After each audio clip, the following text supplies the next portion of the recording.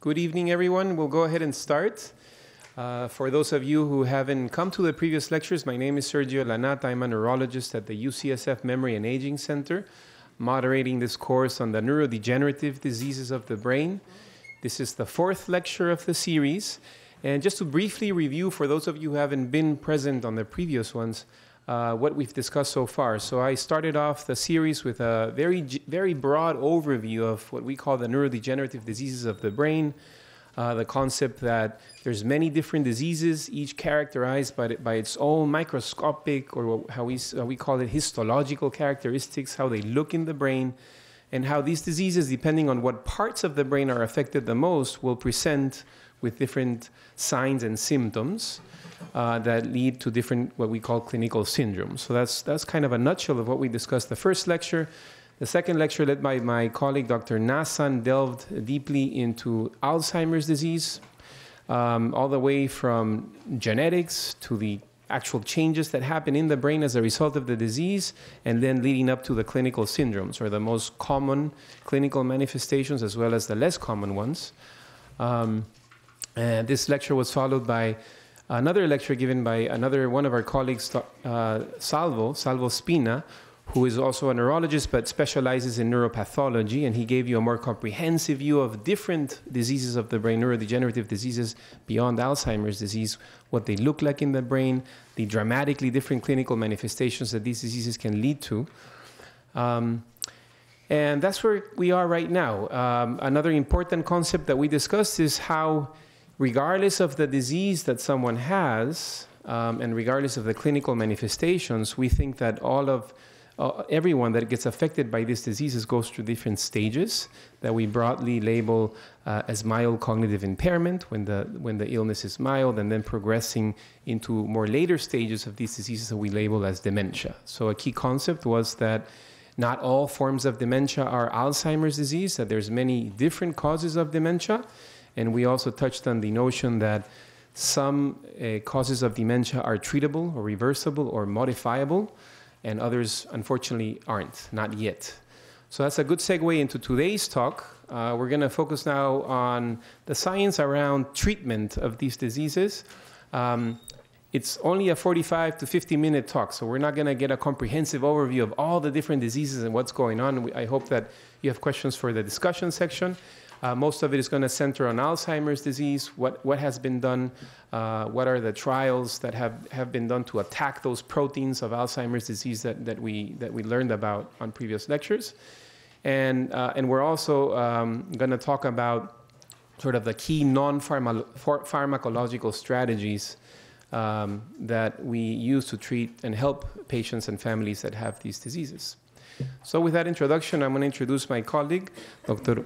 Julio Rojas, who is a colleague of mine, neurologist, and has a research interest in clinical trials in drug therapies. And that's going to be followed by another colleague of mine, Sarah Dulaney, a nurse in our center who's going to give you, and also a researcher who's going to give you an overview of the non-pharmacological strategies. Thank you.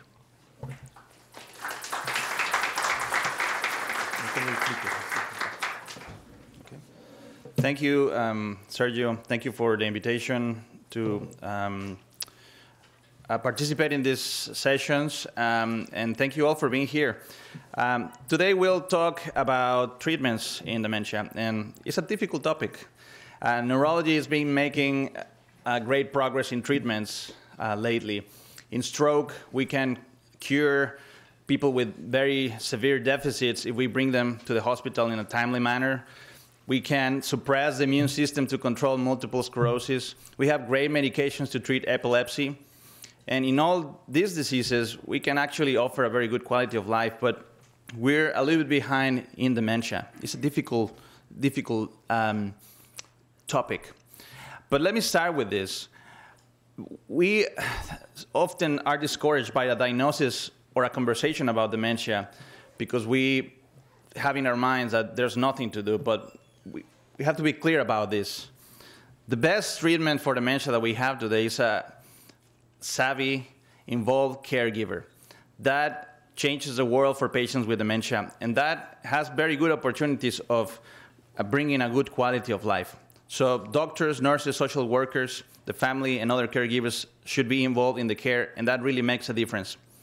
In the meantime, we are trying to develop therapies that change the perspective for our patients. And the history of the treatments in Alzheimer's disease, and I'll focus on Alzheimer's disease because it's the most common neurodegenerative disorder, is not very old, and is as old probably as the discovery of the disease itself about 100 years ago. And in the 1980s, probably, there was this discovery that the brain of people with Alzheimer's disease had a depletion of certain chemicals, the neurotransmitters. One of the most common neurotransmitters in the brain is acetylcholine. And researchers were measuring the amounts of acetylcholine in the brain, and they realized that there was a deficiency compared to people with normal cognition. And we knew from anatomical studies that a big source of cholinergic innervation, or neurons containing acetylcholine in the brain, were sitting in the very core of the brain in a nucleus called the nucleus basalis of Maynard. And in this study, published in 1982, these scientists compared the brains of people with Alzheimer's disease, over here at the bottom, with healthy controls. And as you can see, in the healthy control, the neurons in this nucleus are very healthy. They have good volumes, and they populate all the region very well. But that's not the same story in Alzheimer's disease. There was a depletion of these cells. The cells pretty much were dying out. And that was kind of a key. They said, we can probably supplement the chemical that is emerging from these neurons, and we can probably treat the disease. This was the same strategy that was followed by the Parkinson's disease treatments. Basically, they saw that in Parkinson's disease there was depletion of dopaminergic neurons, and they tried to supplement a chemical that will make up for the function that was lost due to the loss of these neurons. And in fact, this worked. In this graph, you'll see a clinical trial in which they tried different doses of medication that supplements the cholinergic function of the brain. And you see here the change from baseline when the trial started in terms of function. The CDR, sum of boxes, is a measure of function. How well can people operate in the world, dress themselves, operate a telephone, pay their bills. And the trial, or the drugs were tested for about 24 weeks. And this was a trial in which there was a placebo given. Some people were randomly assigned to this group of just not getting the drug, but a sham medication. And what you can see here is over the course of the trial, over the 24 weeks, people who got either the low dose of the drug or the high dose, 5 or 10 milligrams, maintain their function compared to the baseline. This is the start, and what we expect is that it will stay flat like that. The function won't change, and that's what happened with both doses of the medication. In the meantime, those getting placebo were declining in function over time. So that was a very impressive effect of these drugs. And what happened is when, after the 24 weeks of the trial, everyone stopped whatever they were taking, the medications or the placebo, and the placebo continued declining, and those getting the drug started declining too. And this was a sign that these medications don't necessarily modify the trajectory of the disease. They just support function by inducing this chemical. And it's exactly the same concept that was seen in Parkinson's disease. So we have these treatments. This medication is actually donepezil, or Aricept, which is the main drug that we use these days to treat Alzheimer's disease. We have a family of medications that are called cholinesterase inhibitors, donepezil, rivastigmine, and galantamine. They have different properties, but they have the same clinical effect. So what we do in clinic is, we try donepezil first because it's the easiest to take. It's just 1 tablet a day. But if for some reason that is not tolerated, and the most common side effects are GI side effects, nausea, cramps, sometimes diarrhea, we can try the other formulations or the other agents. Rivastigmine is good because it comes in a patch form that bypasses the GI tract and potentially can avoid the side effects, although it's not the case all the time. And then galantamine may offer some benefit in people who don't respond to donepezil or rivastigmine.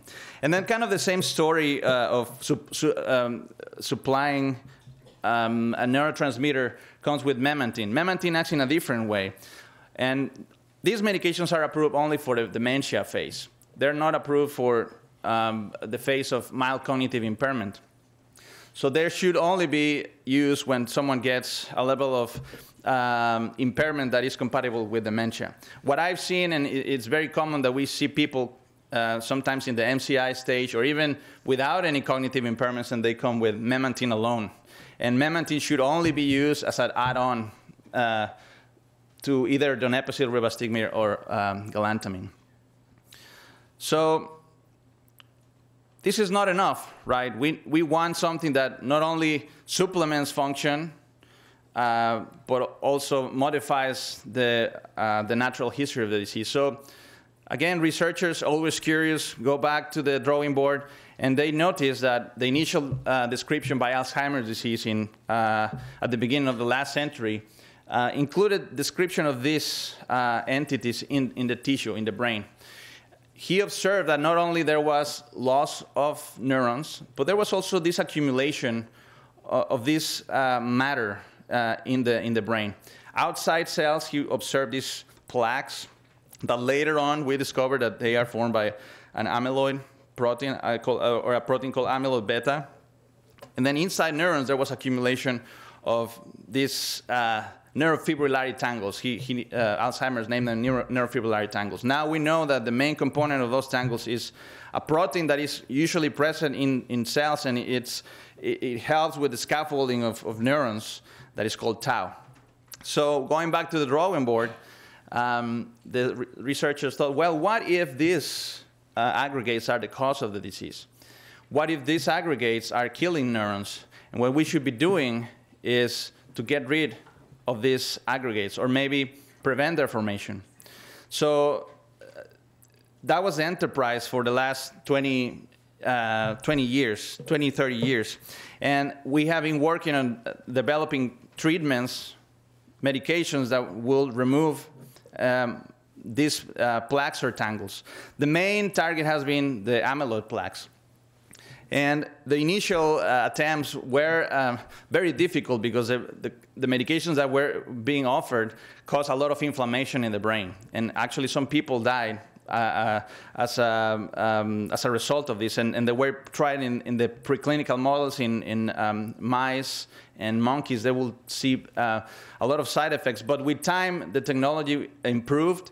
The medications became less toxic, more safe. And when I'm saying medication, the strategy is to create antibodies. So these are molecules that attack antigens and can be tagged by the cells of the immune system to be degraded. So that's a great idea, right? We create an antibody that targets that, and we allow the immune cells of the body to chew it up and get rid of it. And so that was a great concept, and that was what was first attempted. And the results of these initial studies have been coming out recently. In 2014, this is what we found. This is, again, a scale where this is higher function, and this is lower function over here.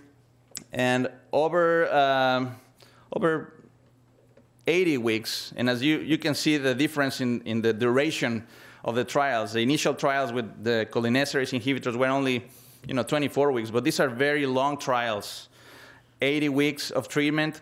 The blue is the placebo, and the red line is the antibody against amyloid. And this antibody was, the ones that was used in this study was solanezumab. But you can see that there's really no difference in how both progress. They pretty much both decline with time. There's no difference. And this was, as you can imagine, very disappointing. There were some caveats about this. These initial trials did not measure how much amyloid was present in people's brains. You can see here. They were not using the tools that we have now to treat or to select who will get the drug and who will potentially benefit from it. So some of these patients probably didn't have any amyloid to begin with. And then another idea was, well, we are treating people with full Alzheimer's disease, well-established Alzheimer's disease. That's probably too late. We should probably be treating earlier. And then the other question was, maybe this solanezumab antibody is not the best. Maybe we could find some more potent interventions. So the idea around how early you can treat comes from, it's very well illustrated by this graph produced by Dr. Jack in Mayo Clinic. And here he portrays how conceptually Alzheimer's disease evolves. So here we have the spectrum of function going from normal to MCI, and then dementia. And over here we have ways to detect abnormalities. And here we are representing the clinical function, how well people can operate. So this is whether you can remember your appointments, whether you can remember how to take your medications. Families and patients realize that there are deficits, in this, what defines the MCI stage, right? And the symptoms become worse and worse, more severe in the dementia phase. But we can do better. We can use some other form of test to inform us whether there's any process, any abnormality. And remember, we have talked about not all dementias are the same, not all MCI cases are the same. So here we're trying to develop a marker specific for Alzheimer's disease. So another way of telling is we can actually test for memory. Memory dysfunction is a quite specific deficit in Alzheimer's disease. So the memory impairment can actually be detected by specialized neuropsychological testing even when people are cognitively normal. When they don't have any changes, some of the tests can start getting a little bit of that, and even more we can be very well characterized in the MCI stages, and even more in dementia. But we have other things. We can get an MRI that the changes we have learned appear even before the memory deficits appear by neuropsychological testing. So even years before the atrophy in the brain starts occurring. And even before that, we can see changes in the function of the brain. And we can use things like FDG PET to test for how well the brain is taking glucose, or markers, chemical markers in the spinal fluid, especially tau and amyloid. But we can also this is the case of amyloid. The theory is that amyloid is the first change that occurs in Alzheimer's disease, and probably it occurs 15, 20, 25 years or even more before symptom onset. So we're looking at maybe 30 or 40 years old, people start accumulating amyloid. And there are mechanisms for the brain to cope with this. But in Alzheimer's disease, the problem is very likely that these mechanisms are eroded and not as efficient, and with age, they start causing all this cascade of changes. So we do have all these techniques. We could get an MRI these days. We use it to diagnose and to inform us who could be a potential candidate. We can use this chemical analysis in the spinal fluid, and the latest tool is nuclear medicine neuroimaging, or molecular neuroimaging, where we can actually detect the presence of these abnormal molecules in the brain. So with this, we have come to all these trials that have used these strategies to enrich the cohorts that will be treated. And unfortunately, all of them have failed. And there are differences between the trials. The type of antibody that is used changes with the trial. Some of them attack certain parts of the amyloid molecule. Some of them attack other parts of the amyloid molecule. How they are produced and how they will help the immune system that has been varied. We have varied also the time when we start offering the treatment, not only in established Alzheimer's disease, but going back into mild cognitive impairment phases. And really the latest disappointment was this trial at the bottom, aducanumab. That's the one using this strategy of antibodies is the one that was, there were a lot of good expectations about it because the preliminary data were very good. But unfortunately, an interim analysis showed that there was no difference between the treatment groups, and it was stopped early this year. So this created a lot of disappointment and a lot of going back to the drawing board. Just when we saw that example of going from the cholinesterase inhibitors to tackling the molecule, this is what the field is facing now. We're going back to the drawing board and trying to see if there are new ideas that can help us out. There's still this idea of using anti-amyloid therapy is still going, and there's one trial that is still being planned using an antibody against amyloid. The antibody's name is BAN2401. It will be used in a phase 3 clinical trial, meaning this is going to be a very large trial enrolling a lot of people, just similar to aducanumab. And you might think, well, why would you use the same strategy? And again, we are looking, or the field is looking for different scopes of this. The antibody is different. We will give it a chance because it has progressed. But there are other ways of tackling this problem. One of the strategies is to go very early into treating patients, even before they have symptoms. So there's a trial that has been going on for a few years now that is recruiting people who have normal cognition, and people are screened or were screened for the presence of amyloid using those molecular tools that I showed you before. And those patients who happen to have amyloid will be treated with an anti-amyloid therapy. So this study screened about 15,000 people. About 4,000 people ended up having an amyloid PET to see if they have amyloid in their brain or not. And eventually, around 1,100 people were randomized to either having the drug or the placebo. We participated here in UCSF in this study, and we continue following patients, giving them infusions every month. We don't know still if they're getting placebo or the actual drug. So you can imagine how taxing this is. This is a very large trial, very time-consuming. It involves a lot of effort, not only from the medical community for the participants. A lot of interest is at stake here for participants. Some other, they might be involved in other trials, but they continue going in this. And this very important trial that will really inform us if this concept of going back before symptoms is going to be effective. And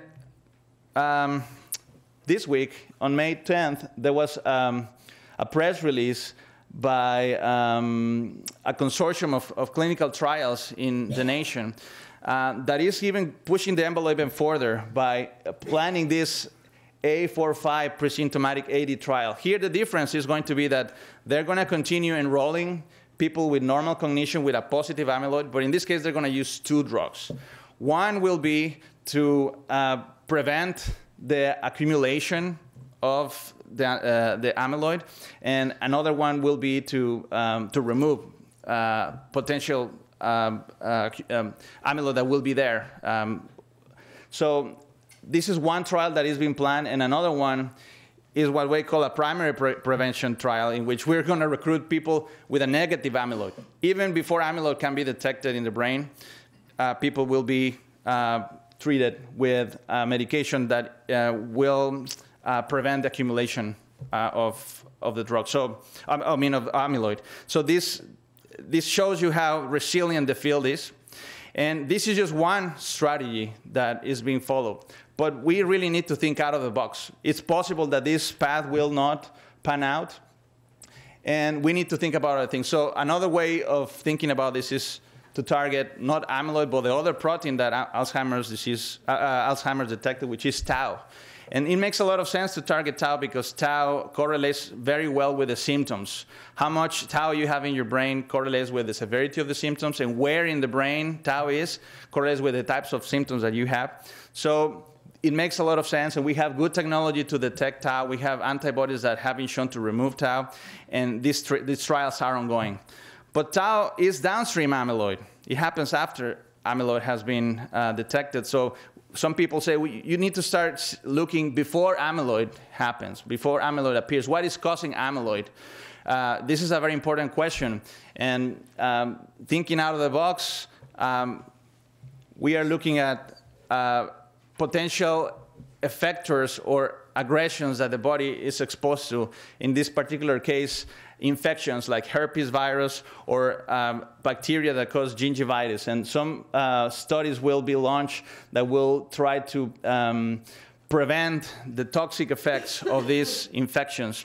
Another line of research is going upstream before amyloid happens is what about the good blood pressure control, good control of cardiovascular risk factors?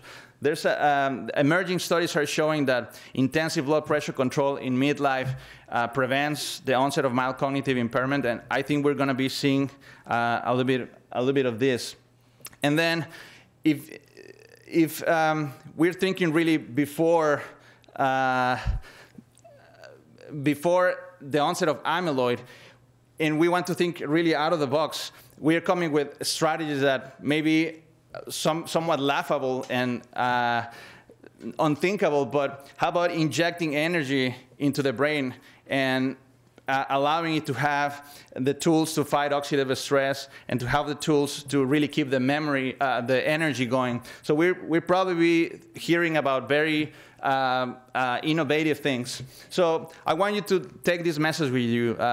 The development of therapies in Alzheimer's disease is very challenging, but it's an active field. We're not going to be defeated on this. We have the generational responsibility to tackle this problem and to leave something better for the generations coming behind us. Current approaches for the treatment are pursuing very early intervention. And stay tuned. You will see that in the next half an hour, we can make impact now. We don't need to wait for all this to happen.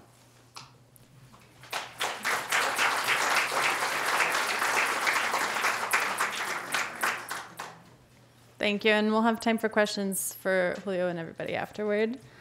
So I'm Sarah Dulaney. I'm a geriatric clinical nurse specialist at the UCSF Memory and Aging Center, and I'm here to talk to you about non-pharmacological strategies and resources that are available in San Francisco for people who are living with dementia now. And I'm going to talk about general strategies, and I just want for you to keep in mind that when you've met one person with dementia, you've only met one person with dementia. And so when I'm talking about these general strategies, just realize that they really need to be personalized to the person, the symptoms they're having, the context they live in, and the caregivers who are caring for them. So in the mild cognitive impairment stage, not everyone who has MCI will progress to full dementia. And so in that phase, we really want to focus on these preventative strategies, managing blood pressure and other cardiovascular risk factors, focusing on health promotion through exercise, diet, staying engaged. The mild cognitive impairment can be annoying, but it doesn't impair your day-to-day function as much as it would in day-to-day life. So you don't want to let these annoying symptoms cause you to withdraw socially or avoid, situations that might be embarrassing, but kind of keep a sense of humor and stay engaged with life. And use tools like apps and calendars and to-do lists to help you stay engaged.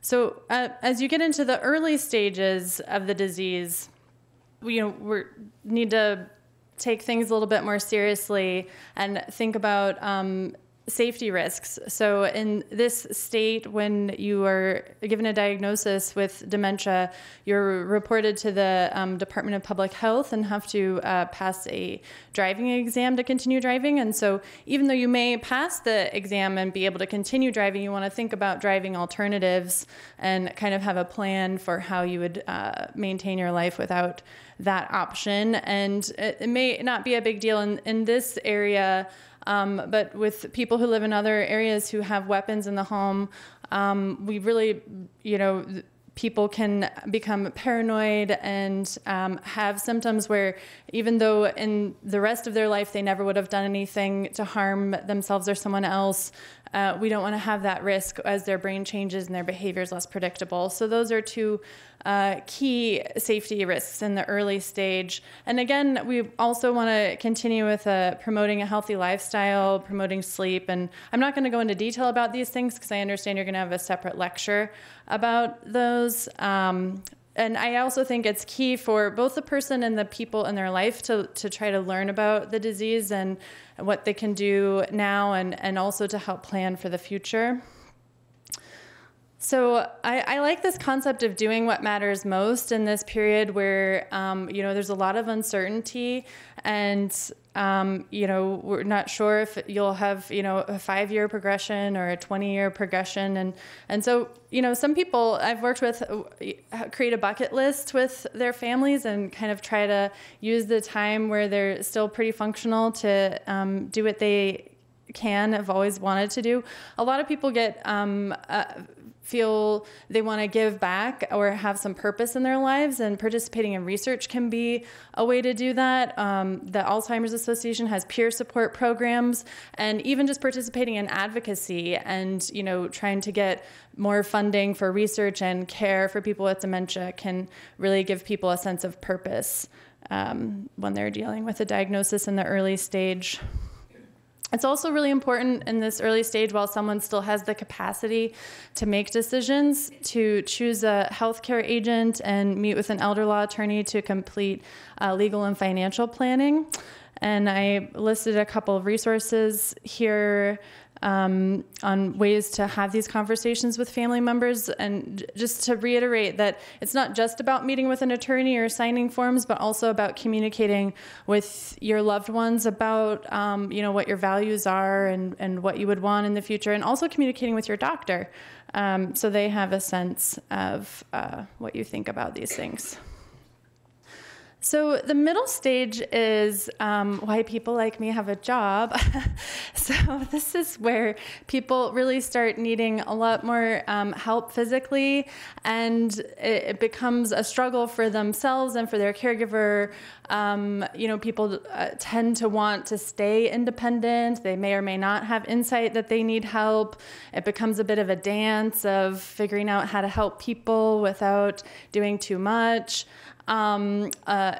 Communication becomes more challenging, and some of the behavioral symptoms in this phase can really be surprising and challenging for family members. So we try to focus on what the person still can do and strategies for supporting them to be able to do as much as they can. And structure and routine is one way to help support someone to be able to do as much as they can for as long as possible. It's also a phase of a lot of coping. This is where the person really starts to seem really different, and so caregivers and families, it can be a really challenging time. And in the late stage, there's much more limited communication. People often are able to say only a few words. It can be challenging for families to feel like they are really able to connect with the person. Often we try to focus on sensory modes of connecting through music or touch, just sitting with someone. In the late stage, it can be challenging. People don't think often that Alzheimer's is a terminal illness, and it really is. So the brain loss eventually causes difficulty with swallowing, and so most people will eventually get pneumonia from aspirating either through trying to eat or swallowing their own saliva, and that's often how people eventually pass away. They tend to stop recognizing food and have decreased appetite. They have increased infections, pneumonia, also urinary tract infections. They become less mobile. So this is also another time where, people need a lot of physical help, and families often need a lot of more emotional help as well in dealing with the loss. So I'm going to go back to the behavioral symptoms. Like I said, they're more common in a disease like Alzheimer's in the middle stage, but in other diseases like FTD, they may be the first, symptom as a real personality change and behaviors.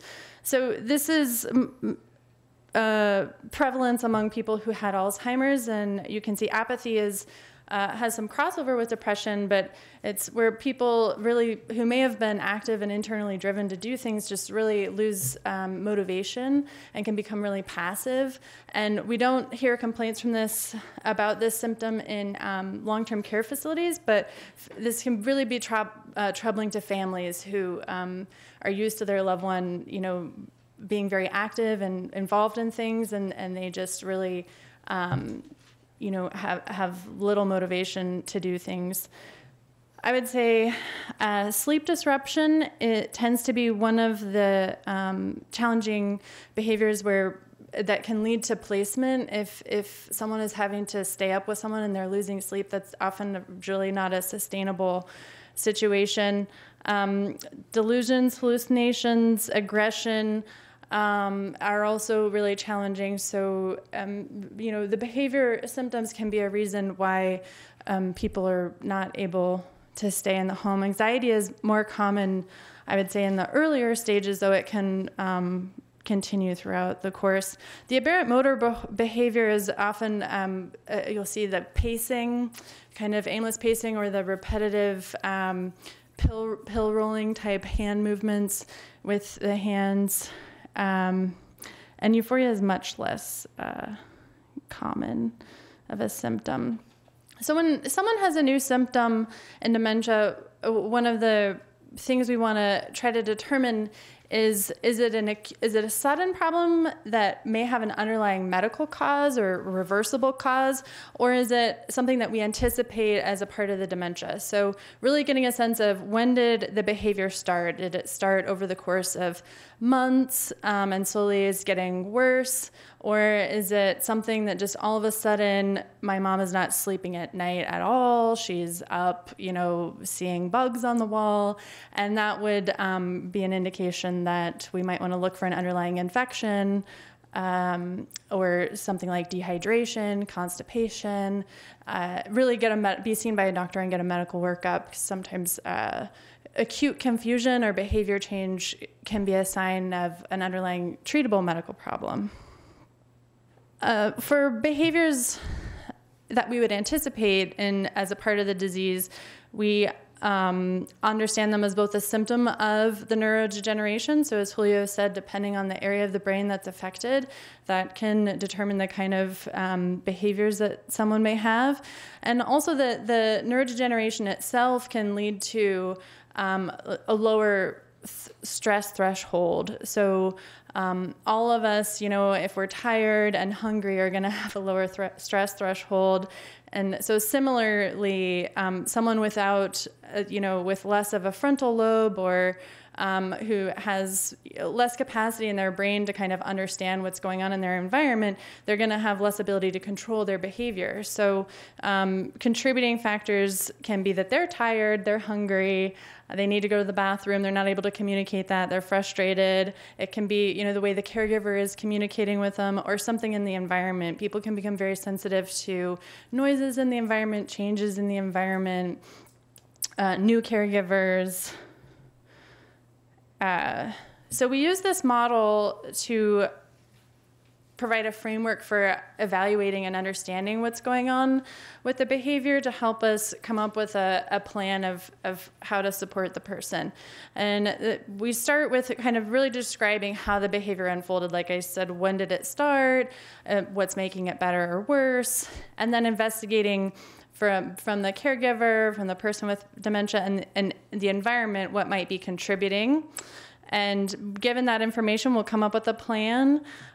We also often want to focus on helping the caregiver understand what might be going on, trying to get them some support around managing the behaviors and any resources.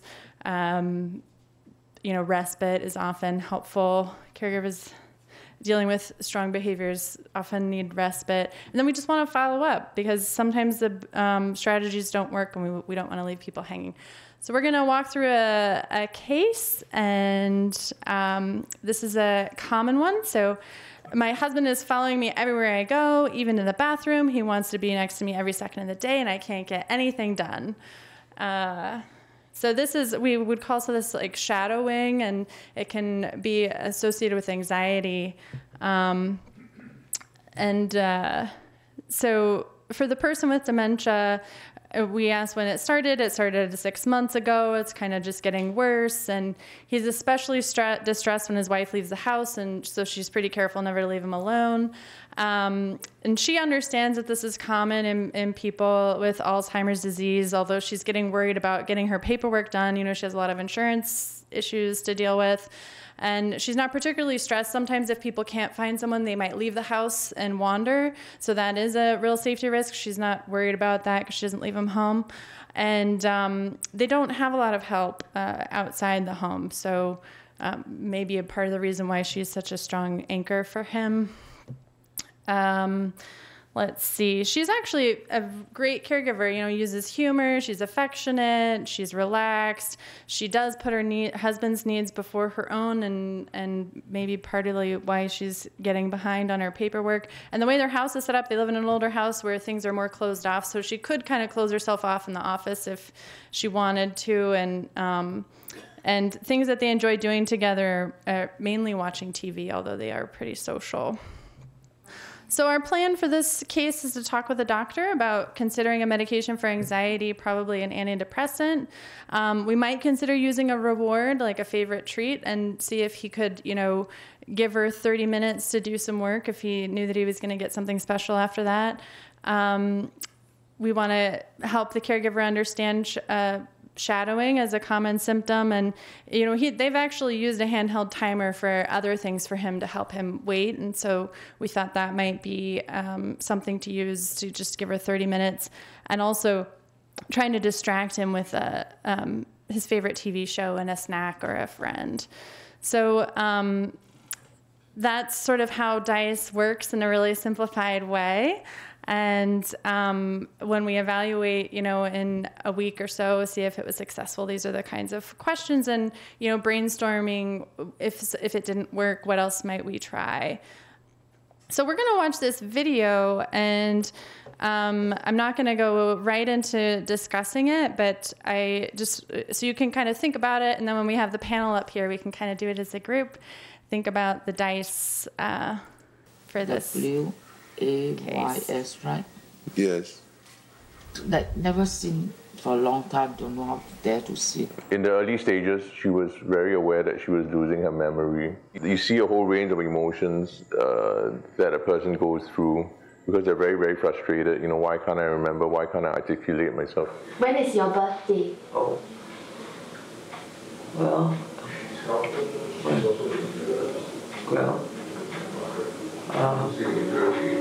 She would actually tell me, you know, I don't want to live anymore. I want to die, actually. When she was so depressed, she would just cry.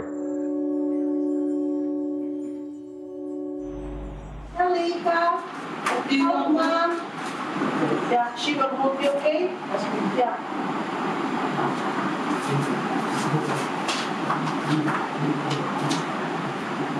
Okay. I go. Okay. I go.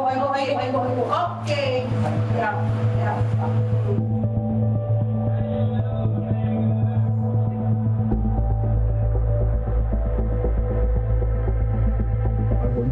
I think that what people see as frustration and anger and agitation, I see as an attempt by the person to hold on to whatever faculties they have left. So sometimes he will hold your hands to pinch you like this.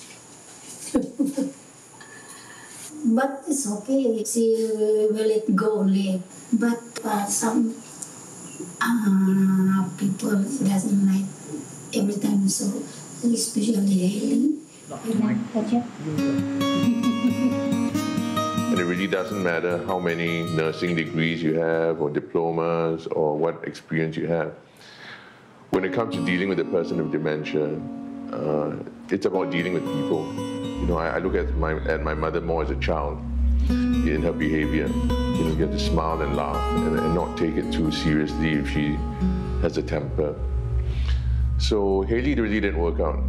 You know, she didn't get the memo.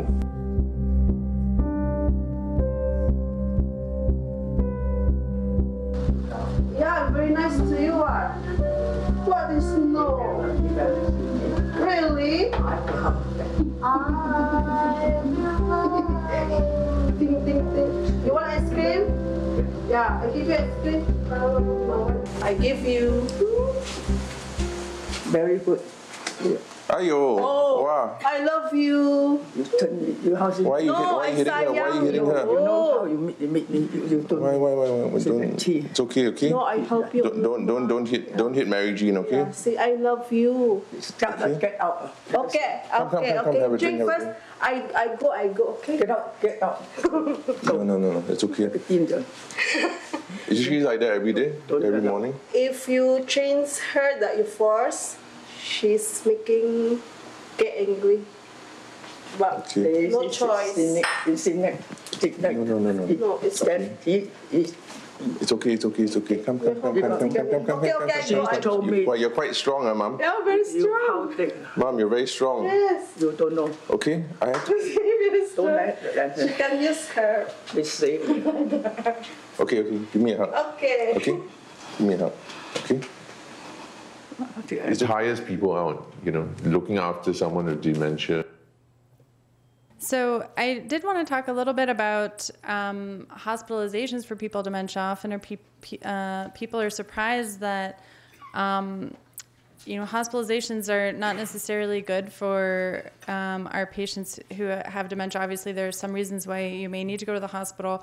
But being in an unfamiliar environment where you're often stuck in a bed for most of the day, and people may not realize how much help you need or don't need. People actually, depending on their level of cognitive impairment upon going into the hospital, if they're cognitively impaired going in, they come out much more functionally impaired, which can be a challenge for the caregiver. If they went into the hospital and they were able to go to the bathroom and they were able to get up and walk, and then they come out of the hospital and now they need help transferring and they're incontinent, it can really increase burden. So, as I said, the way that hospitals are run are often, not really designed to be the most friendly places for people with cognitive impairment. They often can lose weight from not eating and become dehydrated and have problems with, new medications. And it often can be leading to institutionalization. A lot of the reasons why people with dementia are hospitalized, we think, could be preventable if, they had really more proactive care and outpatient support. So looking at the Medicare claims data, the majority of the hospitalizations were related to UTIs and pneumonia, which could be treated with antibiotics outpatient. Heart failure and COPD exacerbation could be possibly better managed outpatient, and then 13% from dehydration. So, people are at risk for just simply not drinking enough, or if they get diarrhea and aren't replenishing their fluids. The number one reason for injury-related hospitalizations were falls, and people with cognitive impairment are at higher risk for falls. They're also higher risk for injury related to falls. So hip fractures and head injuries are more common, and it's actually less common that they would get wrist fractures. So people without cognitive impairment are more likely to protect themselves from a fall and fracture their wrists, whereas people with cognitive impairment are less likely to get upper limb fractures. When you think about behavior-related hospitalizations, there's been one analysis that found that actually it was the caregiver's distress associated with the behavior that was more strongly associated with the ED or hospital visit, and that psychotic symptoms alone, for example, in the advanced stage, when the caregiver may have been dealing with this for a while and they kind of understood how to deal with it, was associated with fewer visits to the ED or hospital. So in a literature review, these interventions were seen as ways to help prevent unnecessary hospitalizations. So things that I've already talked about, and really, it focuses largely on giving caregivers the tools and then providing more outpatient support and access to care, which is why some clinicians at the Memory and Aging Center developed the Care Ecosystem, which is the program that I primarily work with. And this is a team-based model of care that can be delivered primarily over the phone.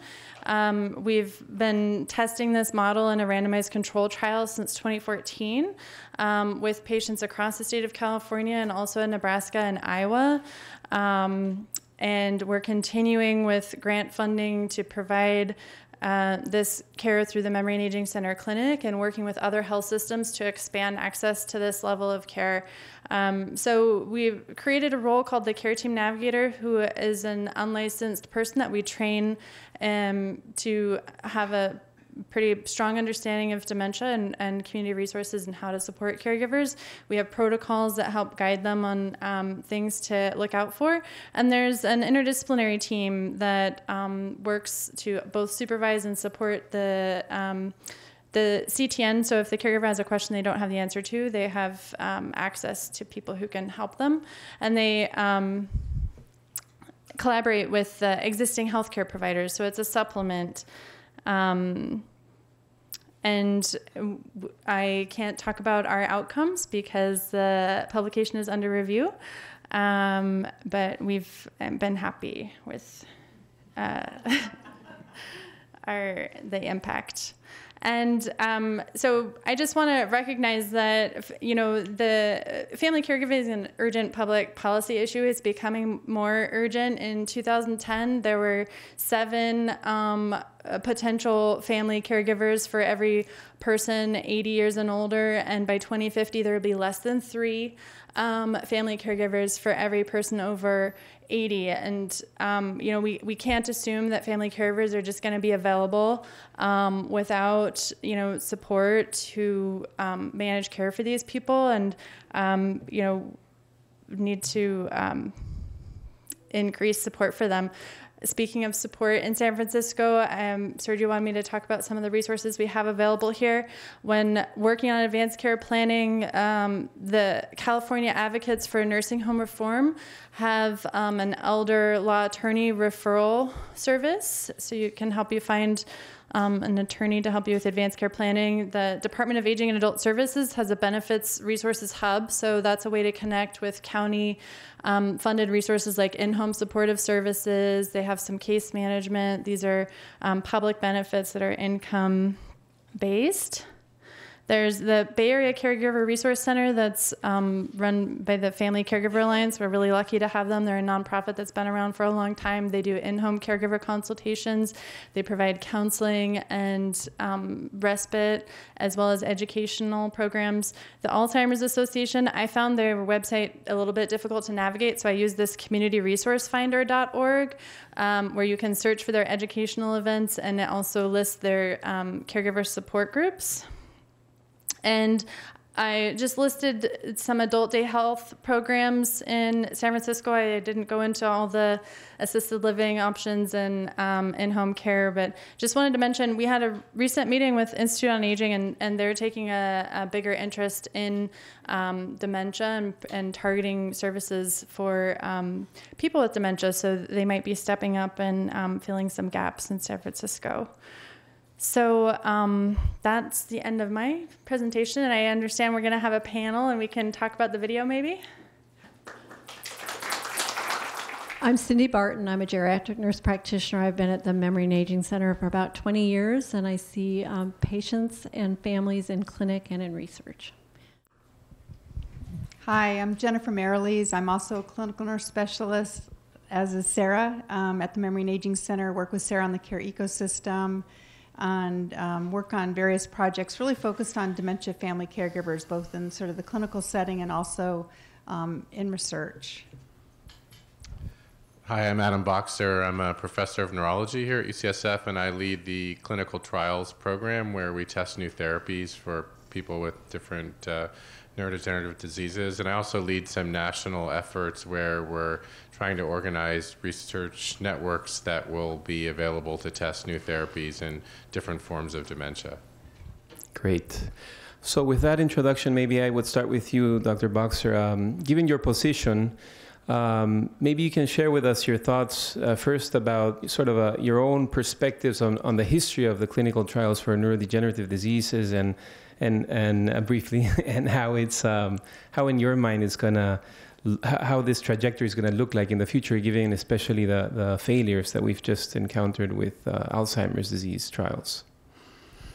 Sure. Wow. Well, I don't think I have enough time to go through everything, but first let me just say that Dr. Rojas did a fantastic job of reviewing sort of the history of clinical trials in Alzheimer's disease and where we are. And so I think, I don't have a lot to add to what Dr. Rojas said, but I've been doing this since I started here at UCSF.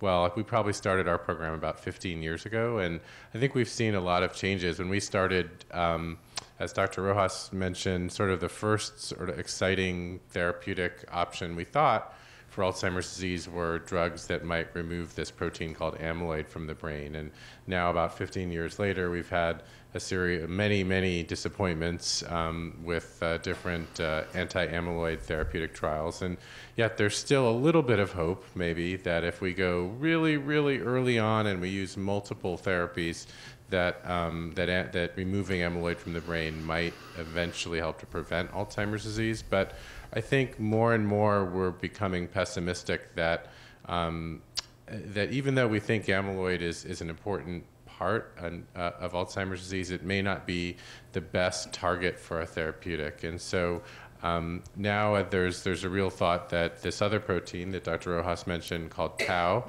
which is really much more strongly linked to the symptoms of Alzheimer's disease, but also the symptoms of other brain diseases as well, like chronic traumatic encephalopathy that football players get.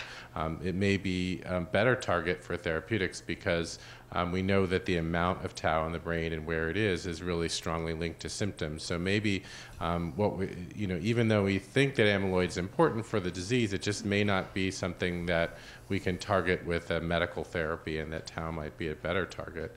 But even if tau doesn't work, I think we've all been really influenced by looking at the successes in cancer therapeutics. And I think there's a real feeling that we need to sort of adopt the same strategies that over the years have begun to bear fruit in cancer. And so one idea is that we need to just test more therapeutics in people. We often get really excited when we see that we've cured a mouse of Alzheimer's disease, but unfortunately we've cured mice probably thousands of times of what we call Mouseheimer's disease, and none of those therapies have really panned out in humans. And so I think there's sort of a new enthusiasm just to try and test more therapies and try different approaches. And I think Dr. Rojas really highlighted that we need to just think of more and creative ways to target these diseases. The other, I think thing that we've learned from cancer is that there is really an important genetics of Alzheimer's disease and other forms of dementia, and we haven't probably paid close enough attention to the genetics and biology of these diseases. But if we let the genetics guide us to particular therapies, that might be a more successful way to target diseases. And so what we know is that most people who get Alzheimer's disease are older, and they're 65 or older when they get sick. And genetically, there are a whole series of different risk factors that are probably related to older people getting Alzheimer's disease. But none of these risk factors really involve amyloid or the protein tau, but they involve the immune system. And so there's probably a big role for how your immune system works and how it responds to maybe infections or just aging. As you age, your immune system starts to get revved up because it's trying to clear out the elderly proteins that are maybe not working so well. And it may be that that's an important process in Alzheimer's disease and other dementias. And so One idea is that if we find people who have clear genetic risk for these diseases, and we know what their genetic risk is, we can target a drug towards these individual subsets of people. And if you think about cancer, that's how some therapies were found that treated specific forms of breast cancer or melanoma. And we think that a similar approach might work for dementia. The other idea is just to really focus more on this idea of the immune system and think of that as a better target. So I think what you're going to see over the next few years is sort of people moving away from the idea of amyloid as a treatment modality. There's a few last-ditch attempts to really find people long before symptoms start and treat them with anti-amyloid agents, but I think more and more we're going to be thinking about tau, the immune system, and other sort of rare causes of dementia where we know there's a single gene that we can potentially correct, even maybe with gene therapy. And if we can show that we can fix these very rare forms of dementia, that might lead us to a cure for more common forms of dementia. Fantastic. Very comprehensive response. And I have a question for Cindy and Jennifer. Any thoughts around things that you think are in the horizon in terms of like innovative management strategies, and also speak more to what you feel Alzheimer's Association is doing in terms of, handling this illness at a population level?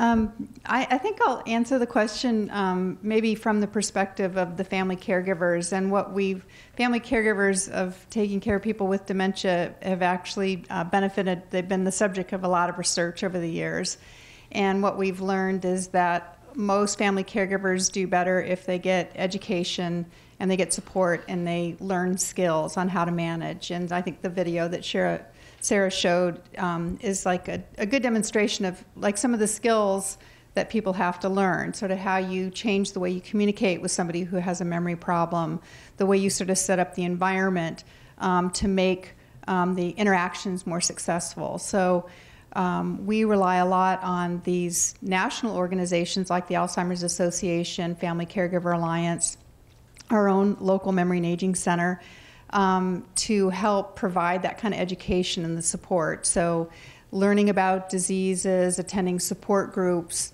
and learning sort of new alternatives and sort of strategies from other caregivers, I think is a super important step to help caregivers learn how to manage what's going on. And then I'll just expand a little bit on some of the programs that Sarah mentioned. So the care ecosystem, which we've been involved with the development and the implementation, as Sarah said. A big part of the care ecosystem was recognizing that we wanted to provide very person-centered care, and we also really wanted to acknowledge that the family caregiver is a really important part of that care, and that we have to help caregivers take care of themselves. So a lot of what we do in the care ecosystem is try to help caregivers learn how to promote their own health. A lot of caregivers give up their insurance. They don't go to their own doctor's appointments because they're so busy. So we look for strategies in a real sort of personalized way of helping those caregivers cope with the stress, learn new skills, become educated, and also take care of their own health. And I think that idea is really, we're seeing a lot more development of programs like this around the country. And then I'll also add to the Institute on Aging that Sarah mentioned. We met with them recently. We've had a couple meetings with them. And I think they're a program to watch. I think they're busy renovating a building in the Presidio right now. They really have, I think, a lot of innovative ideas about day programs for people with dementia, about exercise programs, about really thinking out of the box of what sorts of services could they provide to help family caregivers. So if you live in San Francisco, I'd keep an eye on them.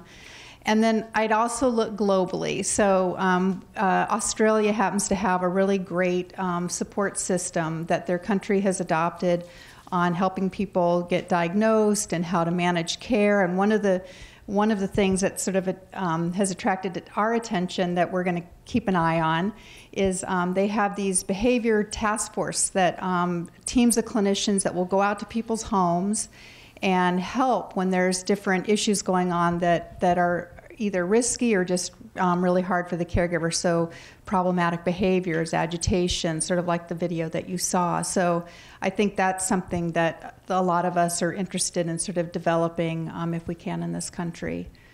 there's probably more that I'll say, but I'll think about it while Cindy talks. Okay.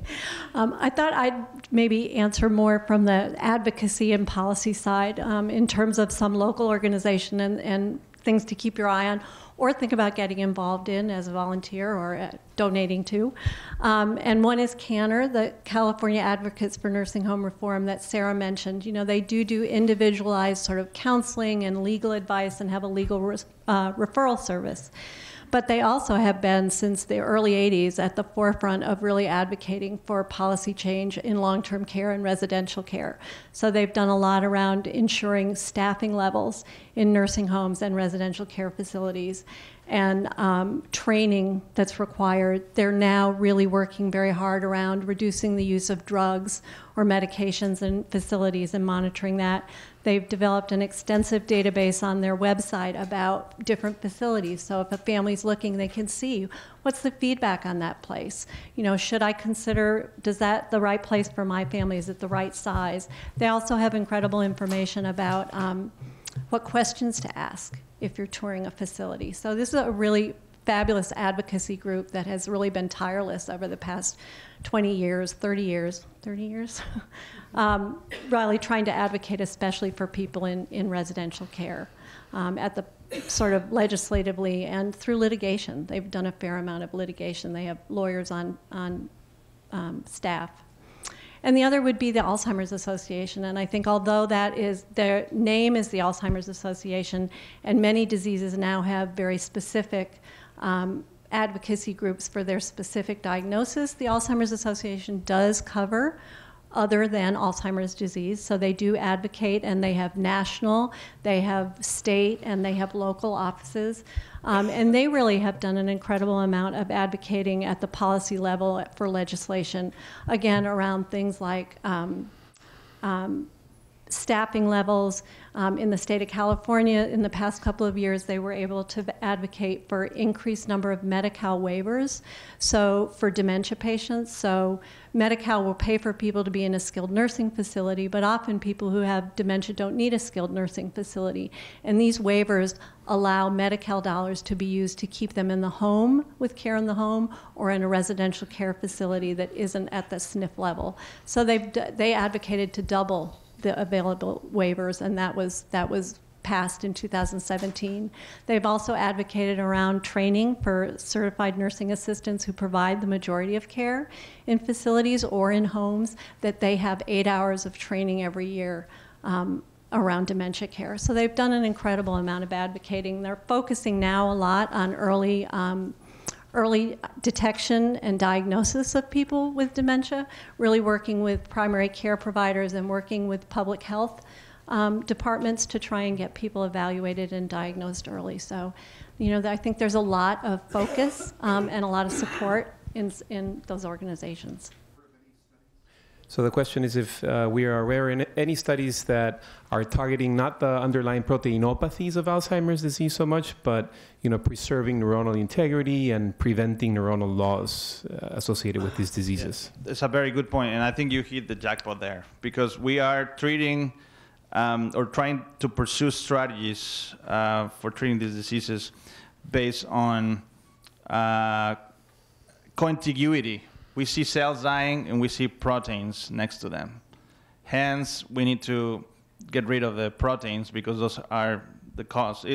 Alzheimer's was very careful in not saying that the proteins were causing, or that those aggregates were causing cell death. But, it's simplistic, right? The example I pay all the time, or the mention all the time, is like you go into the cemetery and you see the crosses or the stones, and you say, who killed these people? Well, the crosses and the stones. We need to come up with a treatment against the crosses and the stones, and that's how we're going to save people. So the key here is how to, the concept of neuroprotection. How do you keep neurons healthy? The price we have to pay for being in this atmosphere of 21% oxygen is that all living systems tend to go to oxidation. We're all oxidized. We buy an apple, put it on the counter, leave, and come back 2 weeks later, it oxidizes. That's the price we have to pay for being here. We have systems to fight that oxidation, but with age, those systems also go bad. So the main risk for neurodegeneration is aging, but aging is not necessarily a disease. So we should look at aging not as a matter of how long you've lived, but how close you are to disease, to a disease state. So you could be 40 years old and be very aged if you have uncontrolled diabetes, uncontrolled hypertension, if you've been exposed to toxins. But you can be 95, 98 and be very healthy. So I think the key is not necessarily going after, seeing whether the neurons are alive or have the neurotransmitter or not, or they have shows of, they show signs of abnormalities. But going back to this concept of how do we allow the systems in our body to stay away from disease. And that's why one of the reasons I brought this concept of the blood pressure and healthy lifestyle. I think the trials is a very important enterprise, but we have also a lot of things on our side by keeping a healthy lifestyle. And I think the evidence supports that good sleep, good diet, good exercise, all those things maintain function at the cellular level too. And that's a good reminder of next week's talk, which will cover all of these lifestyle and other like modifiable factors that data is showing can be health promoting to the brain, with underlying molecular reasons why that is the case. Yeah, I mean, I'll just add to Dr. Rojas' answer that there are some drugs that are specifically targeting either maintaining synapses or the connections between neurons through specific growth factor receptors. So down at Stanford, there are some researchers that have developed a drug that do that they're testing for Alzheimer's disease. And then, there's this idea that there are certain factors in the brain that help neurons to survive, and there are some drugs that can either act like those factors or activate their receptors. So the question is if there's any role for stem cell therapy in neurodegenerative diseases. You have the mic. Yeah, I'll start Perfect. beside the mic. There's a great interest in stem cells as some sort of therapeutic modality. It sort of depends on the disease. So in Parkinson's disease, there's specific neurons that produce a neurotransmitter called dopamine that degenerate, and there's some evidence that stem cell therapies to replace that specific form of neuron might be helpful. In Alzheimer's disease, it's a lot more complicated because there are all kinds of neurons that seem to be dying all over the brain, and so it's probably a lot farther away to try and replace those cells with neurons. But there is evidence from mouse models that if you put stem cells into a mouse Alzheimer or mouseheimer's brain, that those stem cells actually release a lot of growth factors that actually help some of the neurons to survive. So. It's probably going to be a while before we act for real stem cell therapy, but maybe stem cells will be used because they can produce other things that are good for the brain.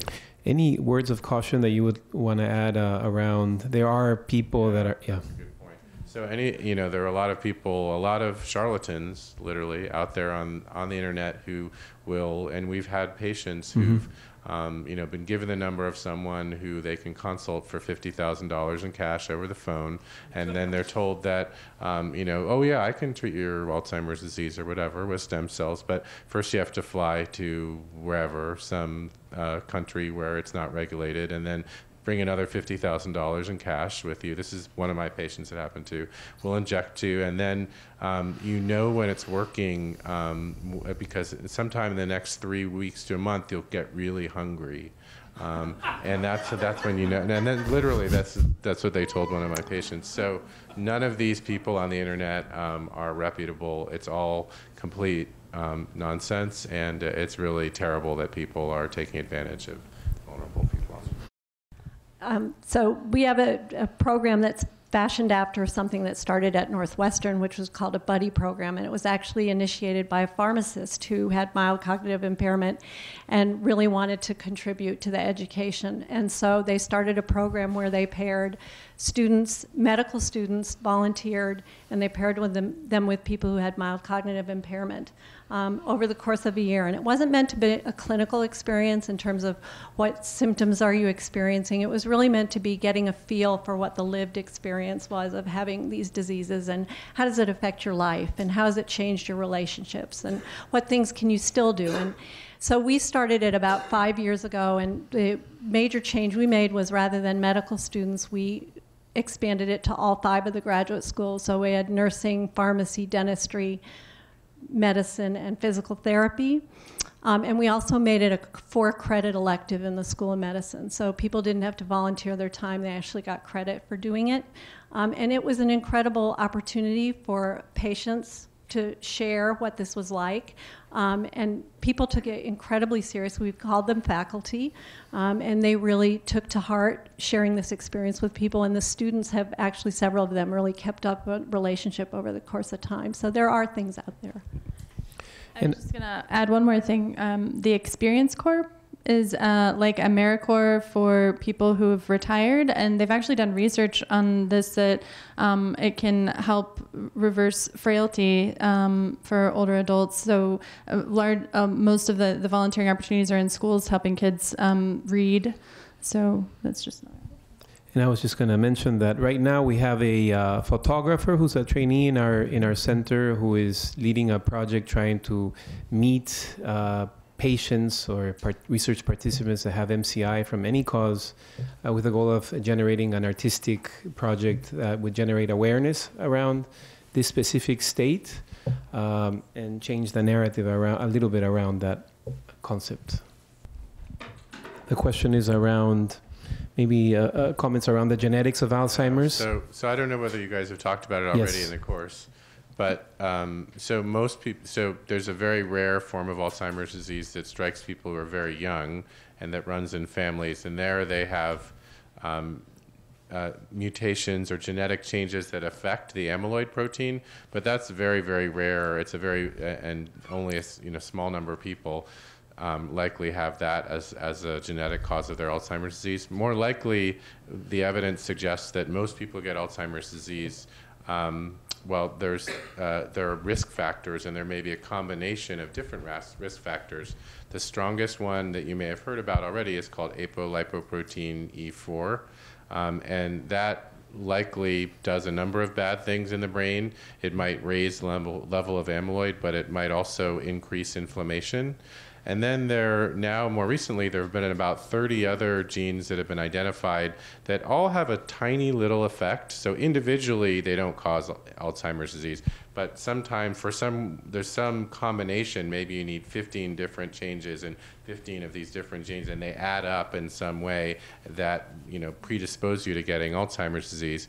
But interestingly, when researchers have looked at what all these little changes do, most of these changes add up to changes in how your immune system functions, and particularly one form of the immune system called the innate immune system, which sort of recognizes foreign objects and foreign proteins and responds to it. And so it's probably that it's a very complicated genetic set of changes that we can't really pinpoint in any one individual, but that there may be ways that people are developing to try and come up with risk scores that can help us to understand the genetic risk. And some people estimate that up to 80% of your risk of getting Alzheimer's disease may be a combination of these 30 or 40 different genes.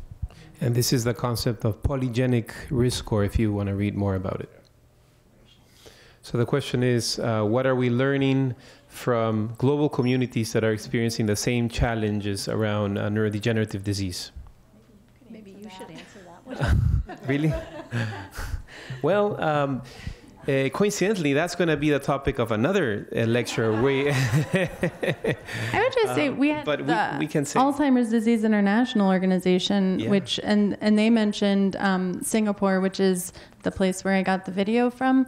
And it sounds like someone high up in politics there has been personally affected by dementia, and that has led to the mobilization of a lot of resources around social care. So they have a lot of support for families and patients with dementia. I also was just in Minnesota, and they have actually mobilized. International, right? resources there. I think really it comes to communities and getting involved on a local level and advocating for services. This is the reason. You may have seen in our slides, we have a GBHI logo, a Global Brain Health Institute. Your question is in part the reason why this institute was founded. This is a program that we run in partnership with Dublin, Trinity College in Dublin. And its aim is exactly that, to try to bring together different parts of the world to this mission of creating awareness about these diseases, what are different countries doing, individuals within countries, and develop leaders in each region that are working collaboratively across the world. So you're going to hear more about that program in the context of the global burden of these diseases and what we're doing at a grander scale. I have a quick comment about what we're learning in bringing new therapies, not from other communities, but from other medical communities. As Dr. Boxer mentioned, we're learning from how successful fields came up with new therapies like in cancer. We're copying the strategy they're bringing. And Dr. Boxer has been instrumental in exploring these new intelligent, smarter, better trials. For example, trials that may bring the infusion to your house every month. Because especially in these trials that are so long, that are so involved, or the concept of everyone should get a chance to get the actual drug at the end of the trial. Everyone should have an open label phase where, it's an experiment initially, but everyone should get. So we are learning from other communities as well in that regard. Great point. Thank you for bringing that up. That's also a major issue. And actually in San Francisco, I think it's a third of older adults live alone and don't have family caregivers. So again, I think it's for communities to determine how to support people. There are programs like the Program for All-Inclusive Care for the Elderly. ONLOC was the founding program that are designed to provide wraparound care for people and help them age in place. And we're working with the Curry Senior Center, which is a safety net clinic in the Tenderloin. And we have a care navigator there who does home visits and helps people go to appointments and figure out how to manage their medications. So there's some ad hoc services. There's an organization called Homebridge in San Francisco that will manage in-home supportive services workers for people who aren't able to manage that for themselves. But I think there is a real need for more options for people because they are at higher risk for being placed in a nursing home when they don't really need to be because they don't have the family support. Yeah, so that's a good question. So there are probably different forms of brain damage from traumatic brain injury, and the chronic traumatic brain injury that we've heard a lot about from the group in Boston and in football players particularly, and maybe some veterans, is we think is very strongly linked to this protein called tau. Not so much amyloid, but very strongly linked to tau, but we're not sure how prevalent that really is. It may be just prevalent in football players, and so there are other forms of traumatic brain injury that might come from like a single bad injury, like an accident or a blast in the military, and that doesn't involve tau. Probably it's probably a different process. Yeah, no. Well, I think we don't exactly know. And I'm not sure whether Christine Yaffe has talked yet. She's coming next week. So one of our colleagues next week has led some studies, particularly involving some older veterans, and has really identified, she and her coworkers, that that having these different brain injuries or exposures, young at early time when they're young adults, really predisposes to cognitive impairment and dementia later on. Whether all of it is Alzheimer's disease or something else, I think we're not sure yet, but Dr. Yaffe is like the world's expert, so she can tell you more. Well, thank you all for coming again, and until next week.